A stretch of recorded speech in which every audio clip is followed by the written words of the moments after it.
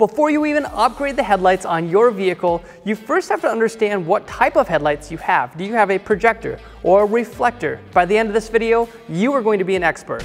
On the table right in front of me, I've got a bunch of different reflector headlight housings. This one right here is a reflector housing, and it originally uses a halogen bulb. A halogen bulb is that orangish color bulb that you see. It's got a wire wound filament on the inside, and it's not very bright. It's safe to assume that you want to upgrade that to something like an LED bulb or an HID bulb. Thankfully, since we made this video before, there's been a ton of other bulbs that have came out and the technology has progressed. You can now take an LED bulb and find something that directly replicates your original halogen bulb to replace that halogen bulb, and it actually be an upgrade.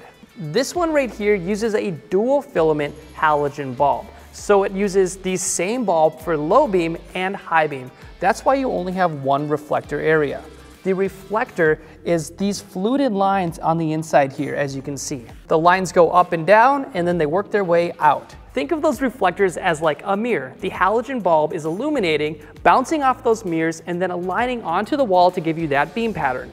You can about guarantee that you're going to get an improvement over stock if you put one of the LED bulbs that we have tested. In another video, we've tested over 25 bulbs, but in this very headlight, we have put over 300 LED bulbs into it to find out which ones are best. If you get something like the GTR Lighting Ultra 2, or the SV4 bulb, or even the all-new Morimoto 2-Stroke 3.0. To save you guys a 30-minute video as to why we say those are best and they create the best beam pattern when compared to other LED lights, let me show you something real quick. This is the original halogen bulb out of the dual beam headlight housing. If you have something like this 09 to 18 Ram, it'll look like this.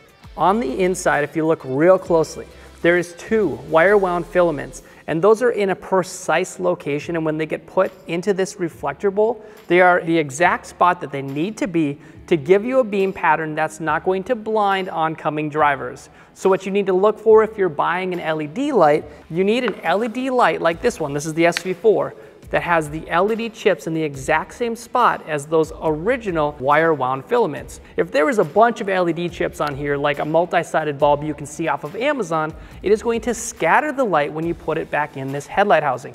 And then you're just gonna blind oncoming drivers. It's not controlled, and it's the last thing you want when upgrading.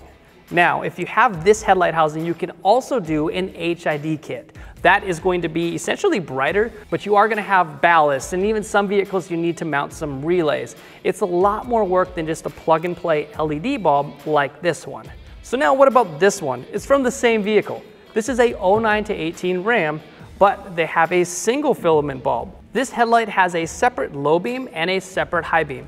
But before you just buy that same bulb I was just showing you, you have to buy a bulb that replicates this. This is an H11 bulb in the low beam, and you need to get the same LED bulb. You need to get an H11 LED bulb. That one will look something like this. As you can see here, it only has one LED chip instead of two on the face of it. It is double-sided. You got one here and one on this side.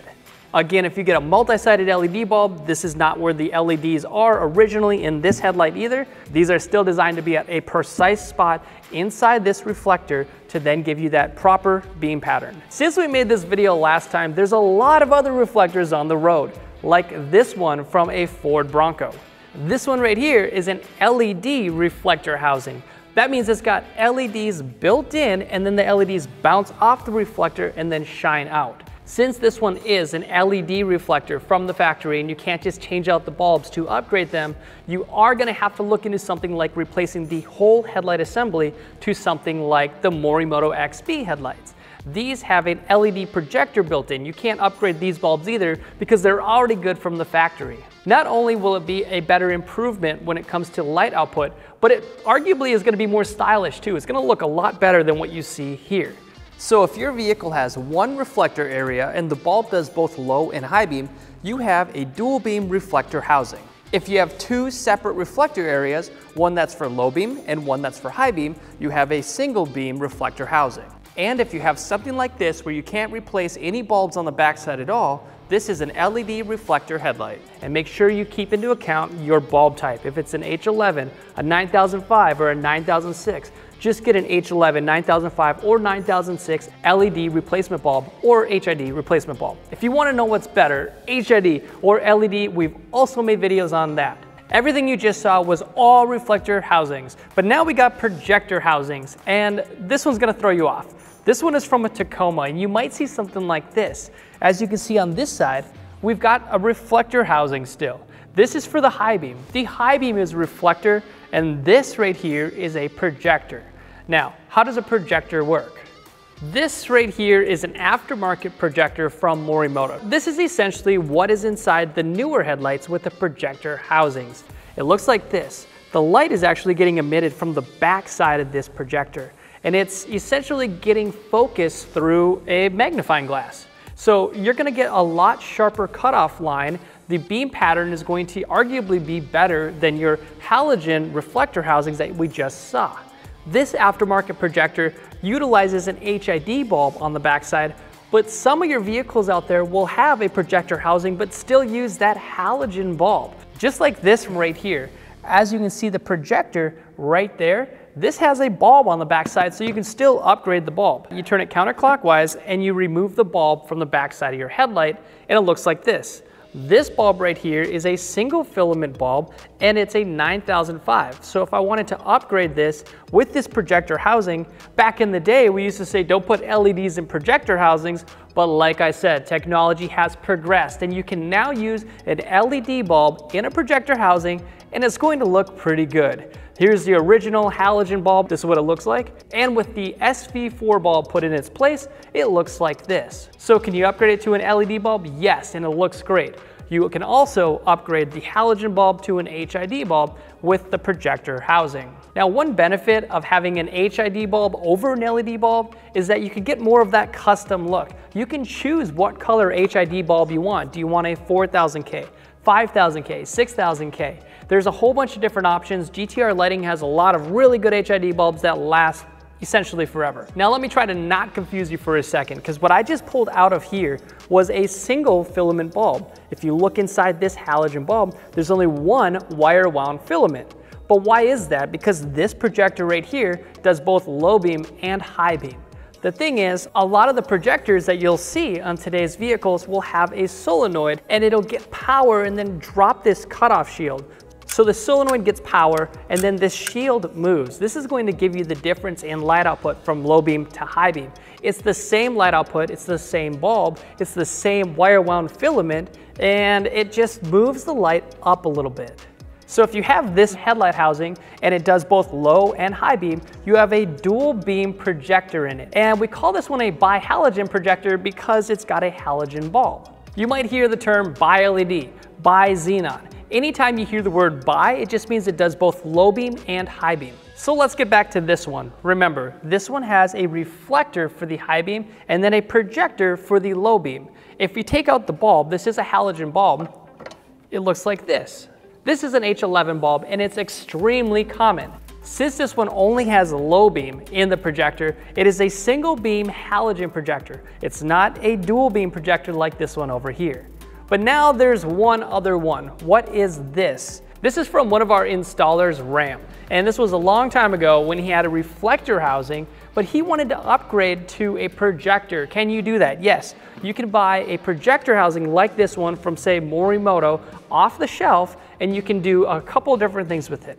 You can retrofit it. If you've heard that term before, it essentially means you're going to put your headlight in the oven. You're going to take the lens off of it, and you're going to modify the back, drill a hole, and put this in place on the inside of it. Dial it in just right, put your lens back on, and you're good to go. You now have an incredible beam pattern out of a projector housing where you originally had a reflector housing.